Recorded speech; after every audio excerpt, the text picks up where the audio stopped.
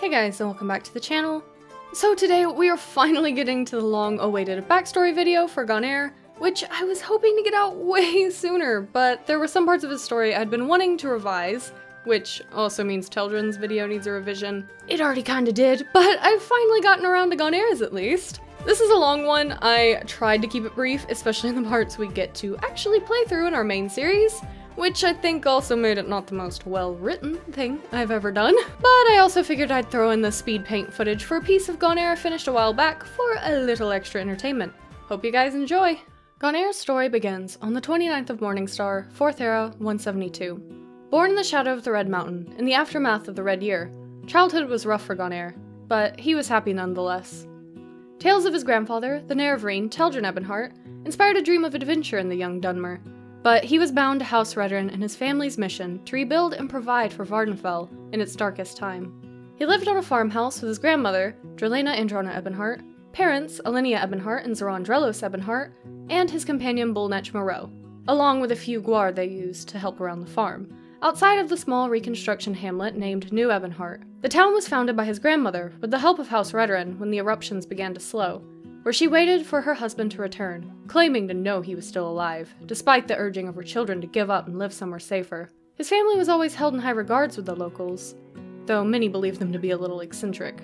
From an early age, Ghaunaere was a natural with magicka, much to the distress of his family, who didn't have much knowledge on any of the schools. Therefore, they did not know how to teach him to control it, causing many magic-related accidents on the farm. At the age of 13, his grandmother received news of a newcomer to town, an Altmer mage all the way from Somerset who had arrived to do research on the island. As she did with any newcomers, which was a very rare event, to the town, she invited this mage, Adamo Kalorn, to dine with her and her family, which later led to the Altmer taking on Ghaunaere as his apprentice. A few days out of the week, Ghaunaere would go into town to meet with Adamo to learn from him and to aid him with his research, and spent the rest of the week at home helping at the farm, learning to sword fight, or following his creative pursuits in painting and writing. A couple of years passed, and Ghaunaere's grandmother fell ill, and wasn't responding to any of Adamo's spells or potions. As her condition worsened, Ghaunaere, in an attempt to clear his mind, took Moreau to go adventuring in the wastelands. His wandering brought him to the Scathing Bay, where he found Argonians were beginning to reappear. As he tried to run back to report the news to his family, he was attacked by one of the Argonians, leaving 2 scars on his face. At the age of 16, after Ghaunaere's grandmother sadly passed, sightings of Argonians became closer and closer to the farmhouse, eventually leading to Ghaunaere's mother striking the occasional scout down with the family sword, Hopesfire.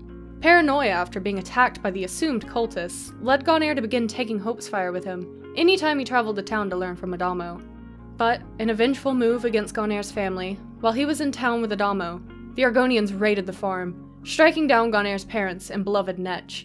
Hours later, Ghaunaere, escorted by Adamo, arrived at the scene, Argonians still looting the home. Ghaunaere was wounded in the following fight, and fled into the ash, leaving Adamo behind. Adamo, after killing the lingering cultists, eventually found Ghaunaere unconscious, and brought him back to his home in New Ebonheart, where Ghaunaere stayed for the following years. But the Argonian threat was not gone. The town of New Ebonheart sent a request for aid to House Redderin multiple times, occasionally maybe getting 1 new guard in return. Their neglected pleas led to disaster, as when Ghaunaere was 25 years old, the cultists had grown in number, and eventually attacked the hamlet. In the chaos that followed, Ghaunaere was separated from Adamo, and fled in the direction of the Balmora reconstruction. 3 days after the attack, news arrived to Balmora that New Ebonheart had been completely destroyed. Ghaunaere had no idea what fate had befallen Adamo, so after a short time of resorting to thievery to survive, Ghaunaere was hired by a Nordic family of traveling merchants to be a caretaker for their Patguar herd. He traveled through the wastes of Vvardenfell with the Nords, to various settlements attempting to survive the constant ash storms and raider attacks. He grew close with the Nords, and even formed a relationship with the son Bjorn. The Nords eventually began to plan a journey back to their homeland of Skyrim, and offered to get Ghaunaere set up in the College of Winterhold after they arrived, so that he could study magicka there. Shortly before they were to depart, Bjorn presented an amulet of Mara to Ghaunaere, in a proposal for marriage, but Ghaunaere declined, believing himself too young to be married, and afraid to upset his ancestors with being betrothed to a Nordic man. Not quite seeing the betrayal felt by Bjorn afterwards. Mere days later, as Ghaunaere was off refilling his canteen in a river, a violent ash storm devastated the land. Ghaunaere hid in a partially collapsed ancestral tomb during the storm, but when it calmed, despite all his searching, he could not find the Nords.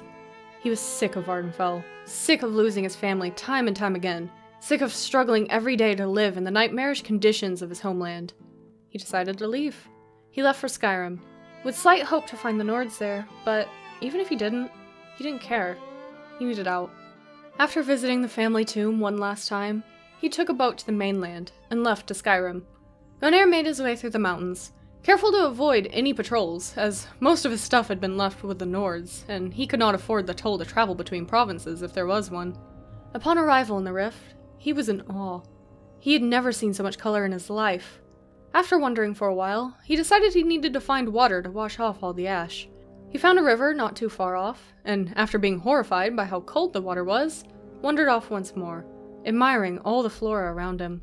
As he was distracted, the war cry of a man behind him startled him, causing Ghaunaere to erupt and electrocute the man. As the man fell, another bashed Ghaunaere in the back of the head, causing him to black out. He awoke on a wagon, still dazed from his injury. In the wagon were 3 Nords, all tied up and one gagged. As he was still trying to come to his senses, one of the Nords began speaking with him and the ungagged man. Ghaunaere was horrified to learn that he had stumbled into some civil war battle, and had been taken prisoner and was to be executed at Helgen, along with the Stormcloak rebels. But as he awaited his fate, a winged form blackened the sky, causing chaos and allowing Ghaunaere to escape with one of the rebels, Ralof. After resting in a nearby town, Ghaunaere decided to depart and seek out this college the Nords had told him about. But first, Ralof asked that he stop by the town of Whiterun on his way to report what had happened at Helgen. He ended up helping the Jarl and his court wizard for a short time, until reports arrived that a dragon had attacked a nearby watchtower. The Jarl asked for Ghaunaere's help in the matter, and though Ghaunaere was petrified at the thought, his pride wouldn't allow him to turn down the challenge in front of the Jarl. The dragon at the watchtower was not the same monster that attacked Helgen, and, by some miracle, at least in Ghaunaere's eyes, he and some of the town guard were successful in taking the dragon down. As Ghaunaere landed the final blow, the dragon's very soul began to seep out of the dragon's wounds, flowing straight into Ghaunaere, awakening some kind of force in him. Ghaunaere's Thuum erupted, staggering all the guards that survived, and absolutely stunning Ghaunaere. As he ran off to report their success to the Jarl, the sky boomed with a chorus of men, shaking the very earth. The Jarl and his court tried to explain to Ghaunaere that he must be Dragonborn, and that the shout from the mountains had to have been the Greybeards, summoning him up to High Hrothgar. Ghaunaere scoffed at the idea. Surely he only absorbed its power because he landed the final blow. This was all madness, and he took his leave to the college. On his way there, he came across a broken-down cart, a strange man dressed in jester's clothes accompanying it. The jester ranted about his cart breaking down while he was moving the corpse of his mother, and the farmer that lived by would not help him. Amused by him, Ghaunaere spent the evening helping him fix his wagon wheel, and then was on his way again. He was accepted into the college, and spent a good amount of time studying there, making some acquaintances and useful contacts there. But things are not peaceful. An Altmer mage, dressed in robes similar to Ghaunaere's former master, began stirring up trouble, but was stopped by Ghaunaere. Adamo had only briefly mentioned the Thalmor a couple of times before. Ghaunaere believed they were just a group of researchers, not realizing their true nature until his time in Skyrim. Afterwards, he aided one of the higher-ranking mages in their research on the Dwemer, in the process acquiring one of the artifacts owned by his grandfather in the Third Era, one of Kagranak's tools, Keening, that was lost to his family in the Red Year. The mage hoped to discover what happened to the Dwemer when they disappeared, but his research only ended with him disappearing as well. This set Ghaunaere off. Too many absurd things had been happening to him ever since arriving in Skyrim. He had next to no money, was damned tired of the snow, and coming across Keening sparked curiosity of the fate of his grandfather.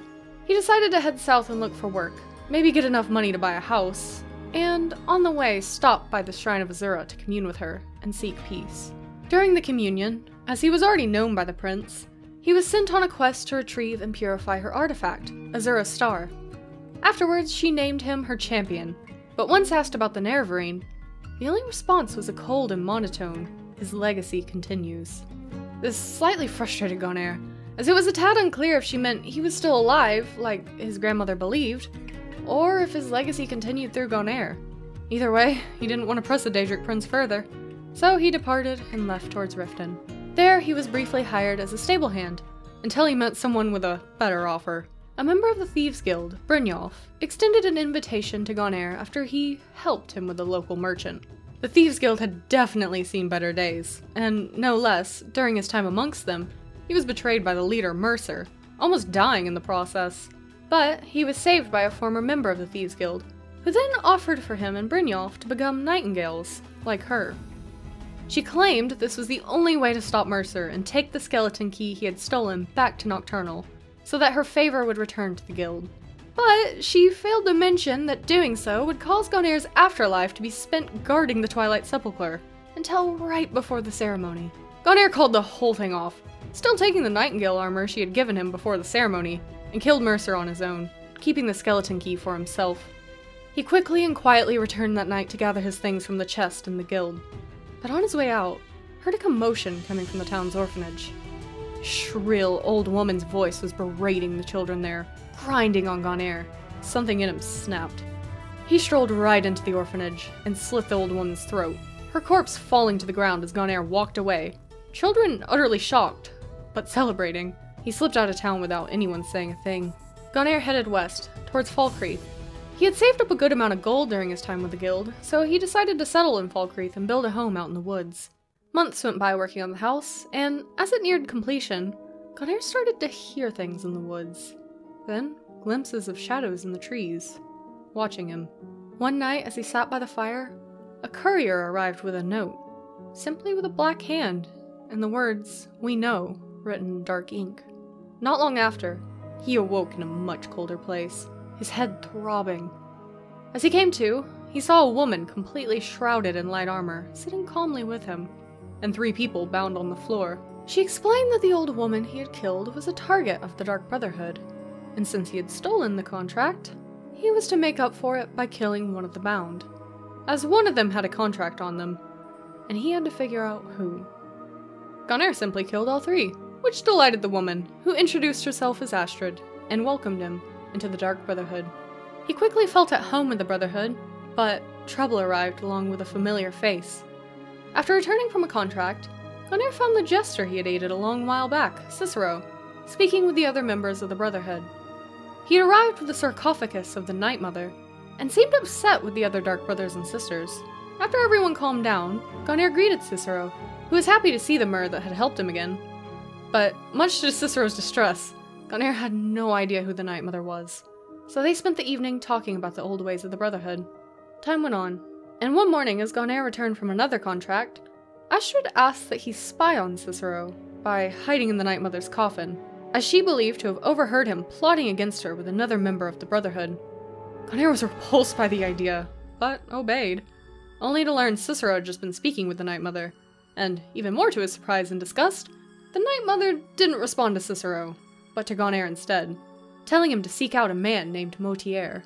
Not long after, he was discovered by Cicero, who was enraged by this betrayal and desecration, until Ghaunaere explained that she had indeed spoken to him. His anger turned to absolute glee and madness, as he started singing and dancing about Ghaunaere being the listener. Astrid came running into the room after hearing all the shouting, as the two tried to explain what had happened. Astrid forbade Ghaunaere to look into the Night Mother's request until sometime afterwards. When she finally allowed him to go, Ghaunaere returned back to Astrid with Motier's plan to kill the Emperor. This took months to carry out, but Ghaunaere was successful.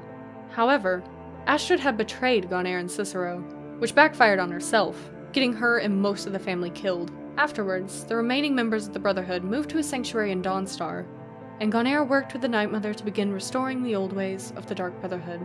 Ghaunaere spent a long time living with the Dark Brotherhood, recruiting many new members of the family, and forming an odd relationship with Cicero. He was happy within the Brotherhood, but guilt started consuming him. He had constant nightmares of his ancestors, his grandmother in particular, and they were disappointed in the dark path in life Ghaunaere had taken. Disappointed that he was ignoring his fate. Disappointed he was ignoring that he was Dragonborn. Originally he had believed he only absorbed their power because he always got the last hit, but he knew that was not the case.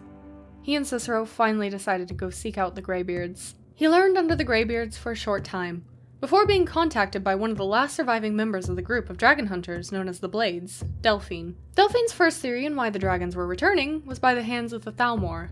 Ghaunaere infiltrated their embassy in Skyrim and learned this was not the case, but was able to learn of another Blades member who still lived, Esbern.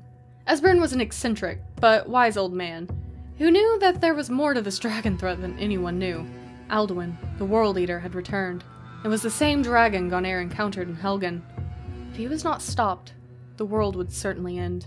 Together, the four of them located Skyhaven Temple, an old Blade's fortress, where they learned that the Nords of old defeated Alduin with a shout, and then were able to vanquish him, but accidentally send him forward in time in the process. Ghaunaere set off to find and learn the shout, meeting the leader of the Greybeards, a dragon named Parthenax, in the process. Parthenax explained that the Nords had made this shout, and dragons were unable to learn it, but knew that if he brought an Elder Scroll to the Third of the World, he'd be able to warp the time wound there where Alduin had been banished, and look back into time to learn the shout. Ghaunaere returned to the college, where he learned of a man that would be the most likely to know where an Elder Scroll was. This man, Septimus, was researching far to the north, and upon meeting him, was definitely out of his mind. But Ghaunaere aided him, and in turn, located an Elder Scroll. But this was not the only thing to come of it. Something had been watching Ghaunaere for a long time. Hermaeus Mora. The Daedric Prince manifested before Ghaunaere, telling him Septimus had outlived his usefulness, and offered Ghaunaere a spot as his new champion. Ghaunaere nervously agreed, fearful to insult a Daedric Prince.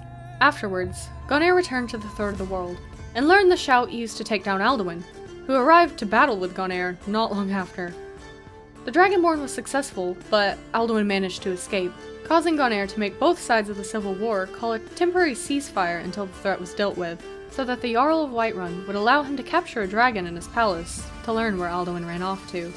The plan went without fail, and the captured dragon, Odahviing, told Ghaunaere Alduin had gone to a ruin called Skuldafn, and through a portal to the Nordic afterlife Sovngarde, so that he could regain his strength, and agreed to help Ghaunaere get there in return for his freedom.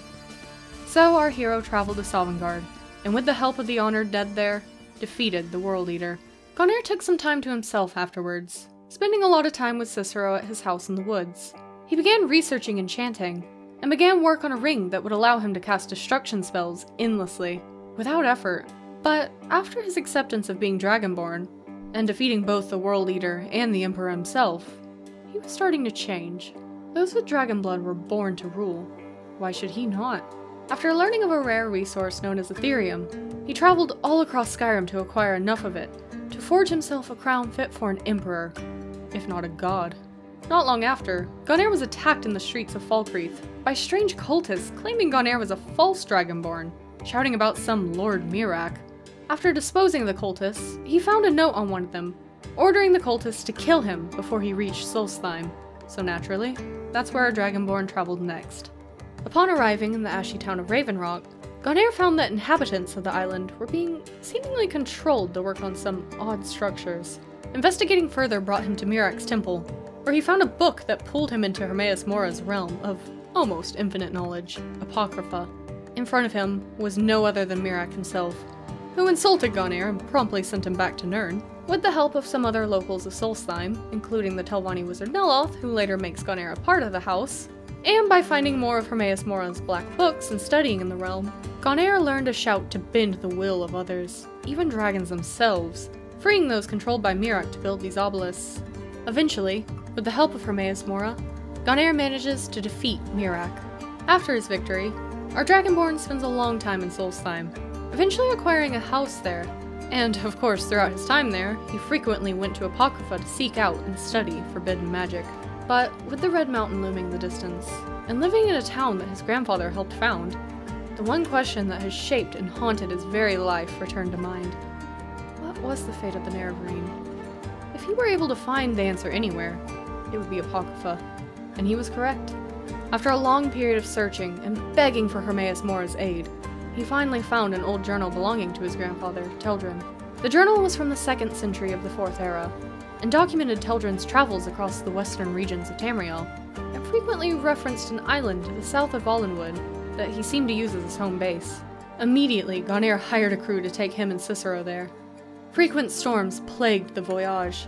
Ghaunaere manipulated them as best as he could, adding some speed to the trip, but eventually causing them to crash into land one night as they neared their destination. Believing it could possibly be the right island, Ghaunaere, Cicero, and a few of the members of the crew began to search the island. It wasn't long before they found signs of at least one inhabitant. Eventually, they came across a yurt, light smoke flowing out of it. Ghaunaere called out, and at first there was silence. He took one step closer, right as a flurry of blue cloth and fire came roaring out, taking one of the crewmen in a headlock, a fiery sword at his chest. Ghaunaere froze at the sight of true flame, speechless, only able to unsheath and present Hope's fire to the tall, pale Dunmer before him. A moment of confusion followed, as Ghaunaere tried to explain to Teldryn they were not sent after him to kill him for his deeds as the Nerevarine, rather that he was his grandson, much to the disbelief of Teldryn. Ghaunaere sent everyone back to the ship so that he could speak alone with his grandfather, eventually convincing him to go back to Solstheim with him. Ghaunaere and Teldryn frequently argued, but generally Teldryn accompanied Ghaunaere and Cicero on their travels, eventually heading back with them to Skyrim. But of course, not without the new baby bullnetch Ghaunaere had saved from hunters, and fondly named Squat. When they returned to Falkreath, Ghaunaere noticed someone was living in the abandoned house across from his. This new neighbor later introduced himself as Reno Chadson, who was accompanied by the small skeleton Dan. Ghaunaere was puzzled and cautious of the necromancer, but they later proved to be trustworthy allies. For months, the Ebonhearts spent their time somewhat peacefully around Lakeview Manor, with Ghaunaere still frequently traveling to Apocrypha, spending most of his time there continuing to learn forbidden magic. But late one night, as Ghaunaere was extinguishing the last of the candles, there was a loud knock on the door. Much to Ghaunaere's surprise, on the other side, there stood Adamo, travel-weary and with a desperate look in his eyes. The Thalmor were trying to track down the Nerevarine, who they believe had allegedly arrived in the north, no doubtedly catching wind of the rumor by the excited citizens of Ravenrock. Knowing of Ghaunaere's relation to the Nerevarine, Adamo offered to take up the task of hunting him down, and was easily able to learn that Ghaunaere was in Skyrim after his exploits with the blades. The Thalmor, of course, were hunting him too, not that Ghaunaere considered them much of a threat. Adamo offered to help cover them from the Thalmor, and said that he was stationed at the embassy near Solitude, but had purchased a home in the city so they couldn't keep such a close watch on him. Ghaunaere, eager to see the Altmer again, agreed to his help, and offered him to stay at the manor as much as he pleased. Months quietly passed, but things were not well. Vampire sightings and attacks became the common talk of Falkreath. As Ghaunaere was in town picking up groceries, he was stopped by a familiar Nordic woman, the sister of Bjorn, Frigga. Ecstatic to see each other again, they went to the tavern to catch up. Frigga told Ghaunaere of their fate during the ash storm that separated them. They had tried to seek out Ghaunaere, but merely a day later, they were caught and imprisoned by the Thalmor. She revealed that her father was a spy during the Great War, and was on the run from the Thalmor ever since. Her father was killed by the Thalmor, but her and her brother were able to escape. But sadly, Bjorn had recently been killed by the growing vampire menace. Ghaunaere was enraged, and had heard rumors of the Dawnguard, a group dedicated to killing vampires. So he went and gathered his allies to join them, and successfully took down Lord Harkon, and thwart his plans to block out the sun. Which might be a somewhat sudden way to end this video. There is more to Ghaunaere's story, I promise. But I kinda have to wait until Elder Scrolls 6 is out before I can set anything into stone, which absolutely sucks, but I do have a lot of fun stuff planned. I just know it's probably going to change whatever I have planned. A lot, so I'm gonna keep it a secret for now. But yeah, I hope you guys enjoyed it. Sorry I couldn't get into details too much in some parts. I didn't want this to be a 3-hour-long video, which it could have easily turned into. I will be doing an updated one for Teldryn, and eventually videos for my other characters as well, so look forward to that. Also wanted to mention real quick that I have posted Ghaunaere's backstory to the Elder Scrolls Amino, and will likely be posting like a lot there about my elves, so if you're interested, I would definitely join that.